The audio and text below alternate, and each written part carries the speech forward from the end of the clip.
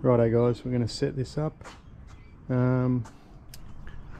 Looks like it's going to be not a bad night. A little bit of high cloud around, but all in all pretty good. So I'm going to try and put this board there. That's my equatorial platform.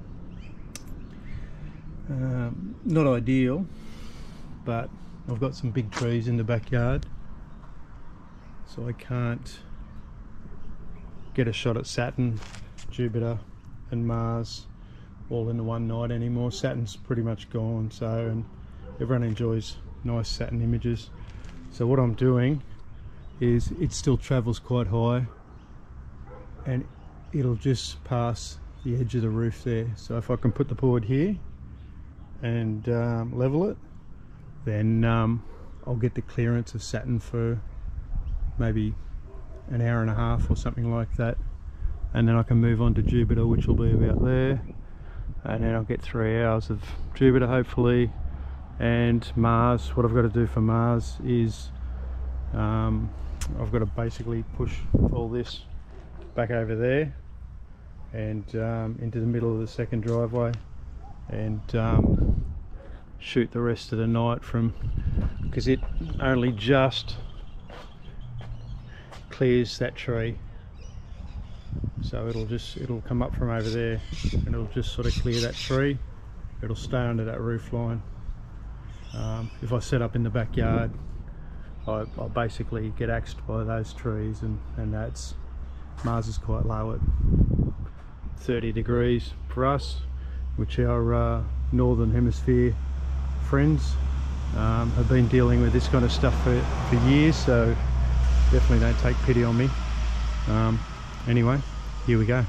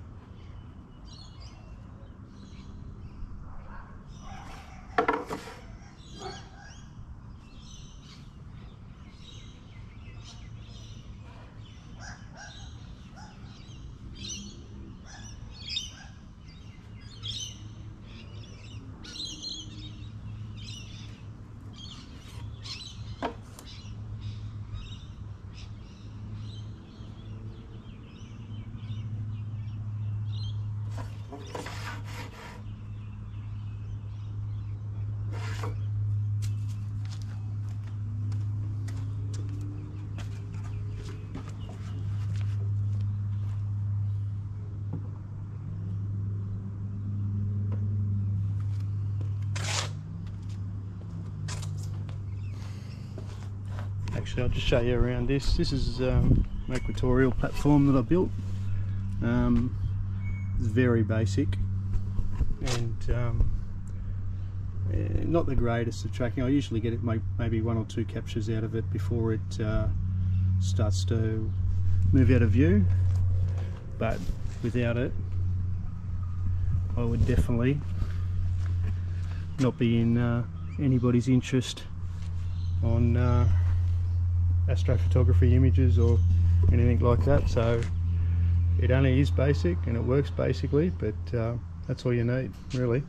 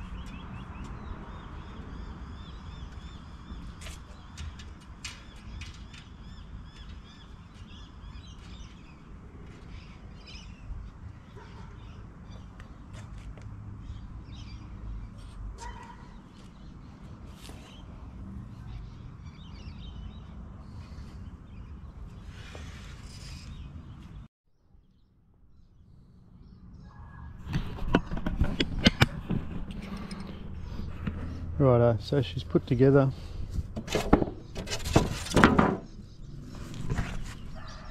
There's a little mirror. 16.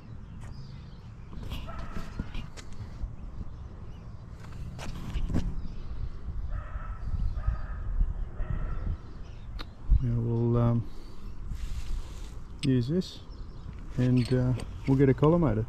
Bear with me.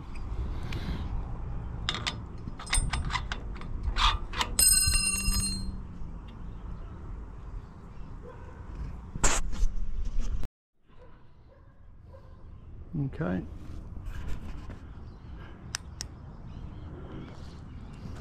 Alright. She's a fair way out down there.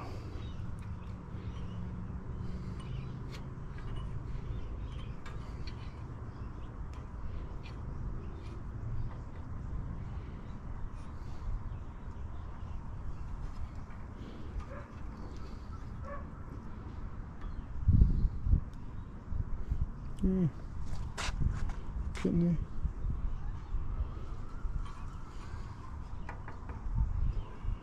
Oh.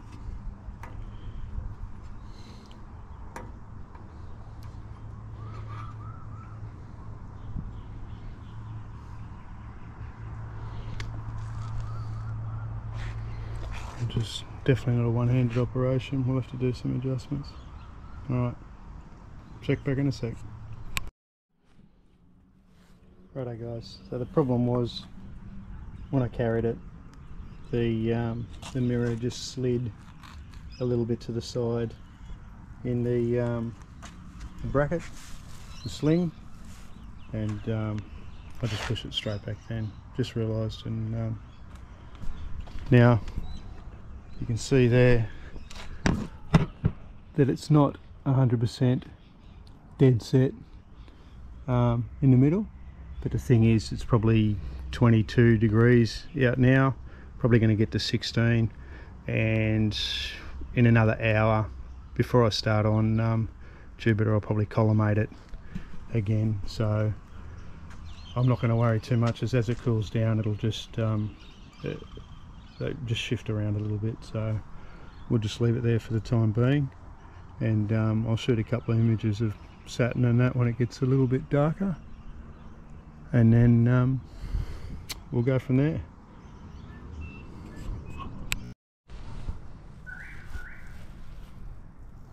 Righto guys, we're back. It's probably about 20 minutes later. You can see a little bit of high cloud over there. It should be, that's east. It should continue to go east. Yeah, a few ducks. Actually, there's Jupiter there. Didn't even have to work to find that. Anyway, I've just put the adapter back in, the 1 1/4 adapter. Probably going to run this for Saturn. Jupiter's just there. Saturn's probably going to be about here somewhere. So with Jupiter's about 50 degrees, Saturn's a little bit higher, so we won't worry about the ADC.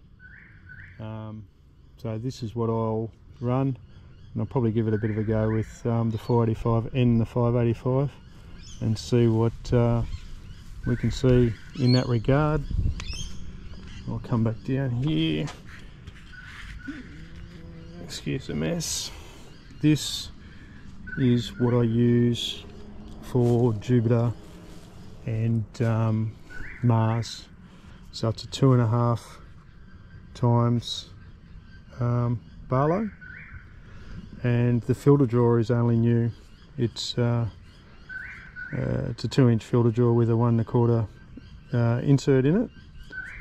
But I only picked that up last week, just because I've always got to pull the camera out to change the filters and stuff like that. And with this setup, it's challenging sometimes. You can knock it out, and because it's 100% manual, there's no go-to or anything like that, and it's 6.5, 7,000 mil focal length. She doesn't take much to give it a bit of a hiding. So use this, the filter drawer new ADC, so it's a nice compact unit, and because of the distance from the Barlow to the camera, the focal length is pretty similar. It's probably about 6.5 as well. I think with the 3x Telview Barlow, it's probably about 7,000 mil focal length. I'll have a look on fire capture, it normally tells us that. So that's about it, guys. The mirror's probably cooled to this temperature now, so I'll have another quick look. But Jupiter's brightening up. Can't yet see Saturn, but I'll get onto Jupiter and we'll get started, and as soon as it gets a little bit darker, should be able to find Saturn. Okie doke, bye for now. Okay guys, we're up and running. As I said, we've got Jupiter, and as you can see, hopefully you can see Saturn's there. The kid's going ballistic inside. Nice work. Got it on the screen. It's quite easy to get a colour calibration, but the high clouds make it a bit milky. Anyway, we've started. Let's see how we go. Bye for now.